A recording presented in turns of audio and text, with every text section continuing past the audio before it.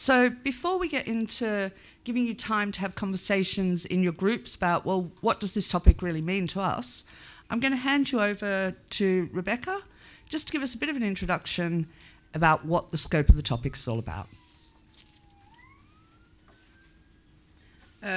Thanks, and lovely to see you all here, and we're going to be together for a little while really getting into the meat of this topic, so I'm very happy to have you with us. I am biased, but I know what's coming, and it is one of the most interesting areas that we're going to consider, so I'm really happy to be working with you on it. All I'm going to do now is run through what will happen today and tomorrow on this topic, and then we're going to do some discussion and then hear from our speakers. So the main thing we're going to look at in this group is how to get to zero carbon in the home. So the things we're including within this are, firstly, ways of making homes more energy efficient. That is, ways of using less energy by being more efficient about the way we use energy, and that will be explained to you. The second thing is by changes that we might make to the way that we live in our homes. The third thing we're going to look at is how you phase out fossil fuels, that's oil, gas and coal, which we currently use quite a lot for heating and cooking. And we're going to have a deep dive into zero carbon heating options, because as you will have heard so far from comments that different speakers have made, this is a really tricksy area, how we move to zero carbon heating. So that's something we're going to spend quite a lot of time on. I'll just tell you what isn't included, partly because there are overlaps and there's never an ideal way of dividing up these topics.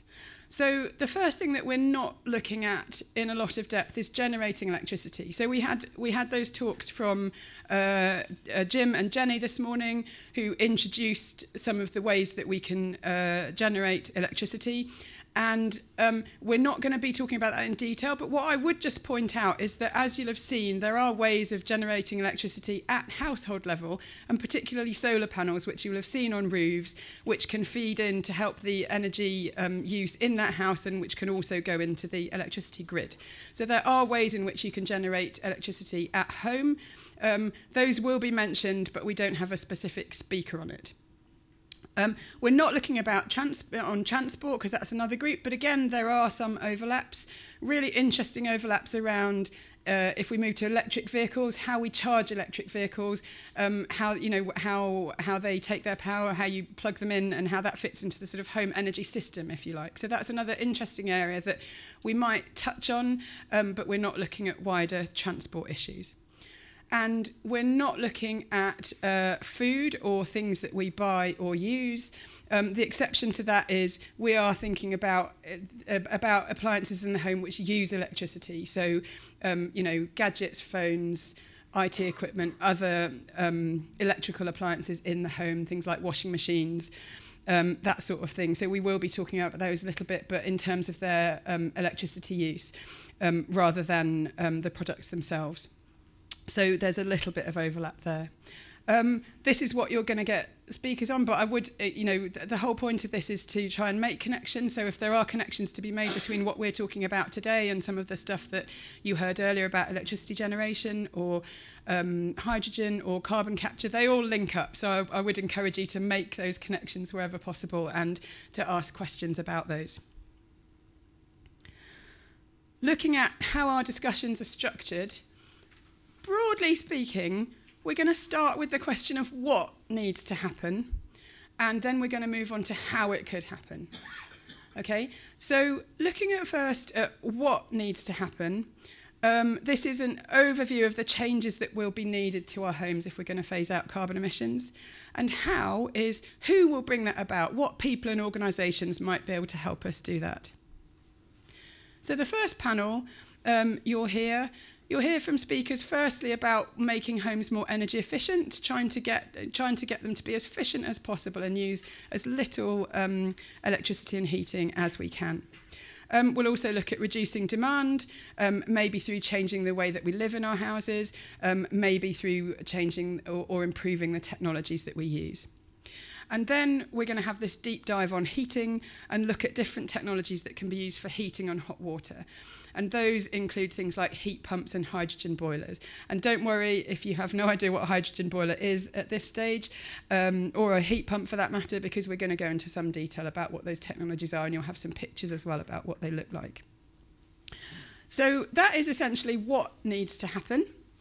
And then we will have our second panel, which looks essentially at how this could be brought about. So by the end of the first panel, you will have an idea of how our homes need to change.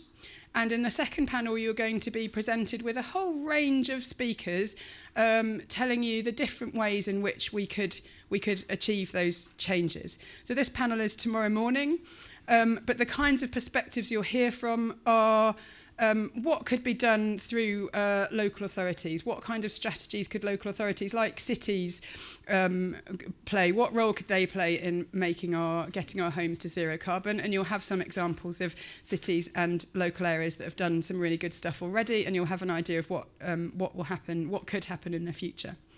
We're going to be hearing from a speaker from a community organisation who will say what community groups can do, and what's called non-profit organisations, which are essentially organisations that provide a service but don't make a profit out of it. They reinvest that profit into the community.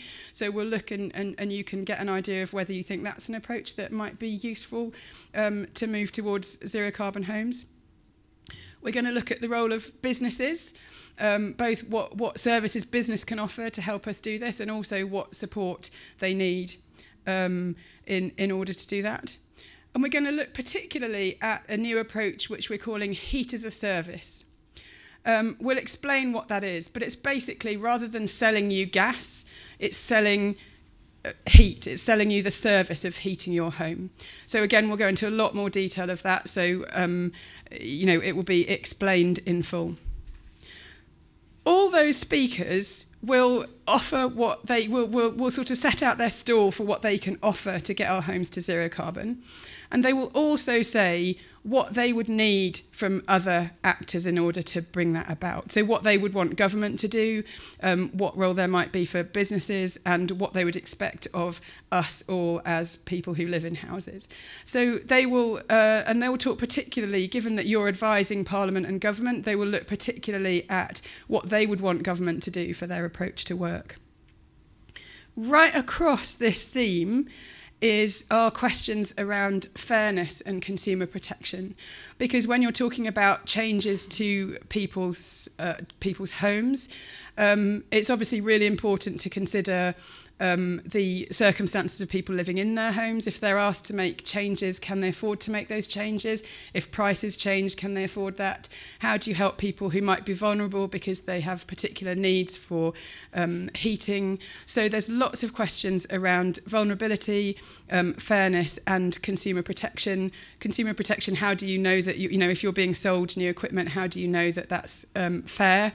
And that is, how do you know that you're not being conned when you're sold something? So we've addressed fairness and consumer protection in two ways. The first thing is we've asked all our speakers in panel 2 to talk specifically about how under their approach that they would ensure fairness and consumer protection. And we've also got a separate speaker who will cover those issues directly. So that should be a theme running through it. That is like a whistle-stop tour of what we're going to be looking at. I've just condensed it all into less than 10 minutes, but there'll be a lot of stuff there that it hasn't been explained fully yet, but that will evolve as we unpack it. We just wanted to give you an overview at the start of what we'll be doing together, both this weekend and in future sessions. Thank you.